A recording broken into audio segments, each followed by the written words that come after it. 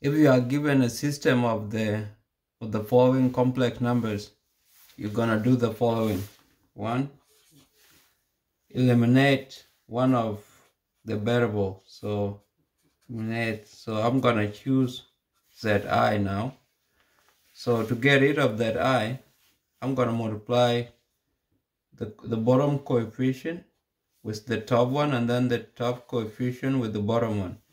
So it's gonna be like so. So this is 1 minus zi plus 3i z2 plus 2i plus 3, because I squared is equal to -1, then -1 times -1 give you +3, and then this one gonna be, now we're gonna drop that one down, so gonna be I minus I, 1 minus I plus this multiply, that's -1 times 1 plus 2i, that is z2 times that one, that multiplied by 1, that's gonna give you 1 minus I. So this one we are getting rid of it, so it is 0. So it's 0 now. And then, so gonna clean this one up.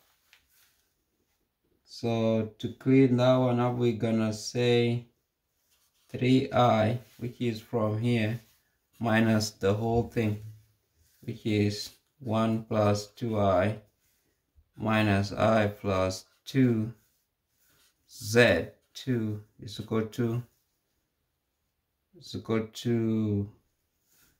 2i plus 3 minus 1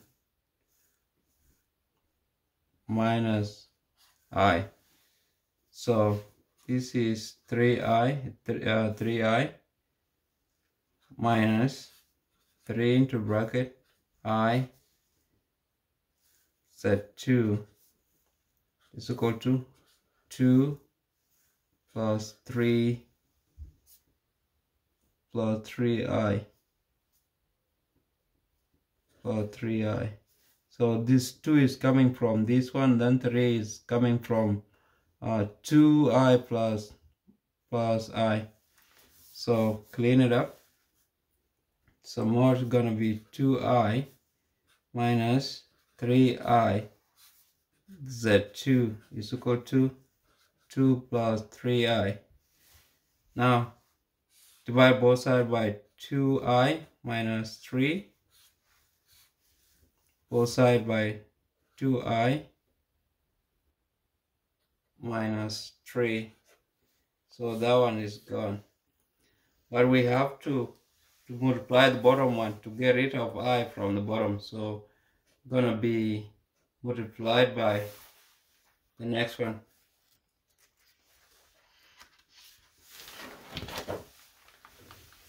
So we have seen z2 is equal to 2 plus 3i over 3 minus 3 plus 2i.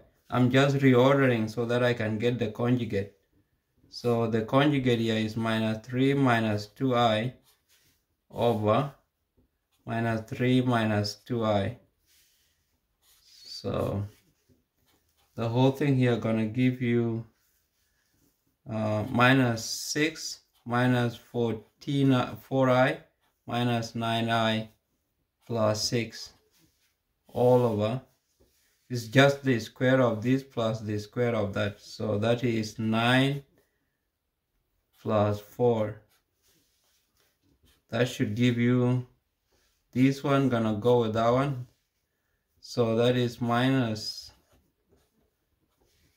13i over 13. So we have found out that z2 is minus I. Now let's solve for the other variable. So step 2, the second variable.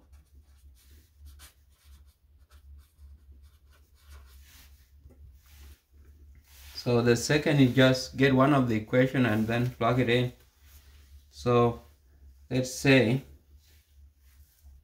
I z1 plus 2I times z2, but we know z2 is that one now, so gonna be minus I is equal to 1. So that 1 times I plus multiply this one by negative I, so that's gonna be minus I. This one gonna be plus 2 because I squared is negative 1 times negative 1 give you positive 2. That is equal to 1. Now clean it up. So for z1, so z1 is actually equal to 1 minus 2 plus I all over I, which is this one. So z1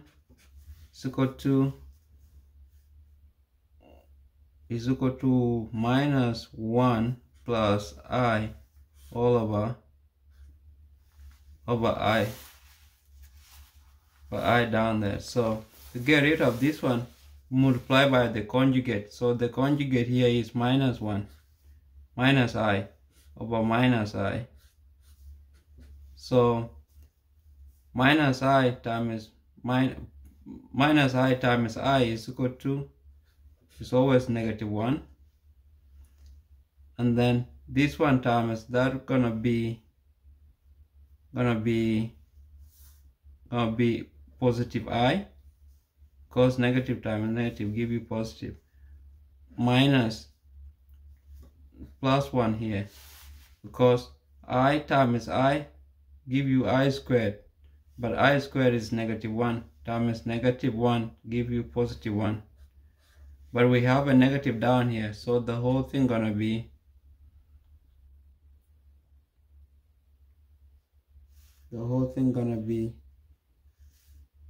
I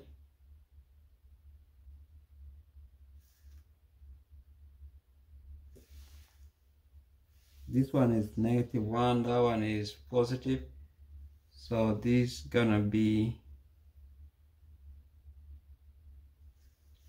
I is this time, and that I, okay, this one is 1, so that gonna give us 1. That was a little bit of headache, but yeah, you have seen it. So z1 is equal to 1 plus I. So the solution here, you can just see the solutions are z1 is equal to 1 plus I, z2 is equal to minus I. You can verify to find out if I'm right or not. Thanks for your time.